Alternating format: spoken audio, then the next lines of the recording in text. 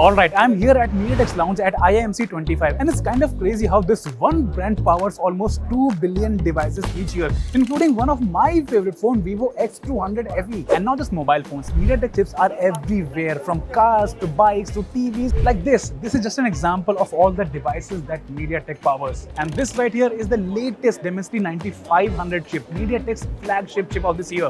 That is built on TSMC's 3nm tech and has the all-new Mali G1 Ultra GPU with ray tracing and an all-new super fast AI engine. Basically, this is not just fast, this is future ready. So now that I have already explained about MediaTek and the new Dimensity 9500, but still I had some questions. So now I have Anuj, Siddharth and Anku Jain with us from MediaTek to get answers to some of my questions that you guys might also have. Hey Abhishek, you're using a cool phone, man. Yeah, this is perfect, right? This is Dimensity powered by MediaTek 9000 series. Yep. Yeah. How's the experience so far? Performance is great. Oh, awesome. So, I know you've already got a lot of information about MediaTek Dimensity 9500 flagship chipset, and I believe by now you also believe that's such a powerful and incredible cool processor, right? So Anuj has played Uno reverse here with us. But anyways, let's start with the first question. So since the launch, Dimensity 9500 has been making a lot of waves. What is that one standout feature that you guys think is great for users? Well, it's very difficult to answer one of it, It's about the best of the GPU available in the chipset. It's about the best of the NPU available in the chipset. And of course, the most important, the CPU. But I will let Anku answer the first question. So as you said, there are multiple features which are, great in this chipset. But I would talk about gaming.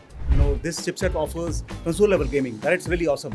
And that is due to multiple factors. One of those two of those factors are that it is having the Mali G1 Ultra as a GPU, and also it has 2x cores for the ray tracing units.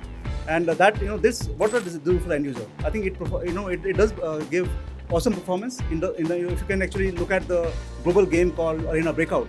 Actually, it is able to support 60 frames per second with ray tracing on, and that shows the kind of awesome power it has. And I think the gamers out there would understand. Yeah, they will love it. Yeah.